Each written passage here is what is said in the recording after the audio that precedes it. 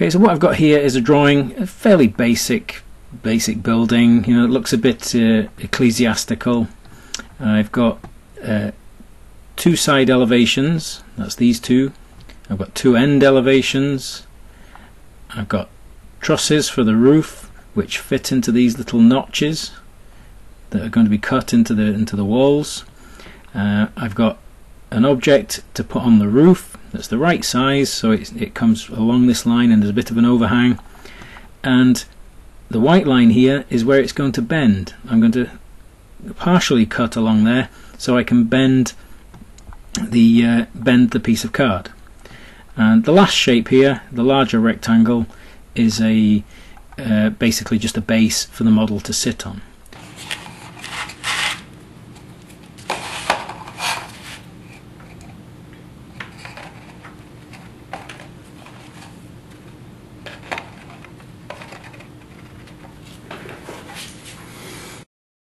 Okay, so what we have to do when we're laser cutting is think about the order that things are cut in, and we generally try to do any scoring, any marks before we do any proper cutting. So I've color coded this according to the way the laser cutter wants things done, and the first thing that's going to be done is a fairly deep cut along this line. I don't want that to go all the way through, or I'll just end up with two halves of my roof. So that's a deep score. I'm using a white colour for this. All these objects can be on the same layer, okay, and we just sort things out by colour, so it does make for a much easier drawing to do. I've then got red items, and these are my kind of drawing detail. So I've got these stonework patterns at the corners, these are called coins, okay, and then a little detail around the windows, just picking out the shape of the window. So these are going to be a very shallow cut, so they will be quite a weak cut. Okay, then I've got the what I call the first detail cut, and these are the more tricky objects, the smaller tricky objects. They will tend to be inside another object. Okay, so the window shapes are inside the wall. The triangles within the trusses, they're inside the shape of the truss. Okay, and then the last thing to be cut is the very outside edge of the objects. You know, the actual shape of the part of the model. So these are called, we kind of call these the outer cuts. They get done last, and that means there's no chance that any of this detailed work will get disturbed. Because the laser actually kind of takes away material in a very, very thin line, there's a chance that objects move closer together. So if I zoom in close on here, this is very, very narrow. This is only 50 millimeters. Okay, so when it's to scale on the cutter, this is very, very fine indeed. If there was any movement of this object, I could end up losing this strut in my trusses. I don't want that to happen.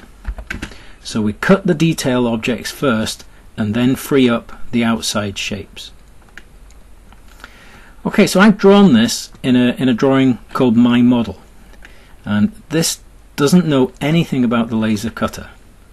So we can't just take this drawing and try to expect it to cut out. It doesn't know anything about the laser cutter, and importantly, there isn't a pen settings file that it can refer to. There is a pen settings file that looks at your layers and looks through the drawing and makes everything a line weight of 0.0. And this is really important. If the CTB file isn't active, then you will get no cutting whatsoever. Okay, so what we do is we'll copy and paste this and drop it into a template file that knows about the laser cutter. Okay, and so firstly we'll just copy this stuff to the clipboard. So Shift, Control and C at the same time. It's asking me for a base point. Doesn't really matter where the base point is. So just pick the point in the bottom corner there, then grab all the objects and then press enter to stick those on the clipboard. Okay, now to use a template you must use the new command. So either use it from the icon up here or type in new in the command prompt. Okay, I'm going to look for my template files. So you want to take a copy of this, the templates, from the Make workshop. You'll also find them on Architecture's student shared drive. Okay, so I'm going to use this template, the ILS3NM. It's the newer cutter. You have to use the correct template for the machine you're booked on. Very important. So open the template.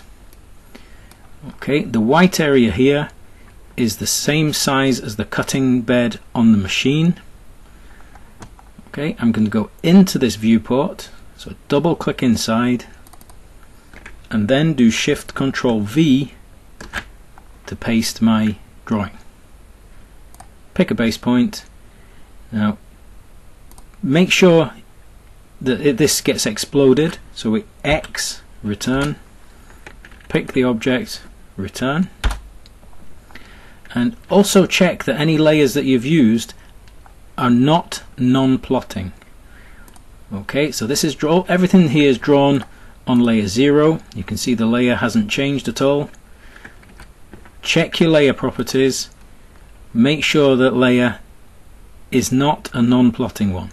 Okay, the only non-plotting layer in this drawing is the viewport.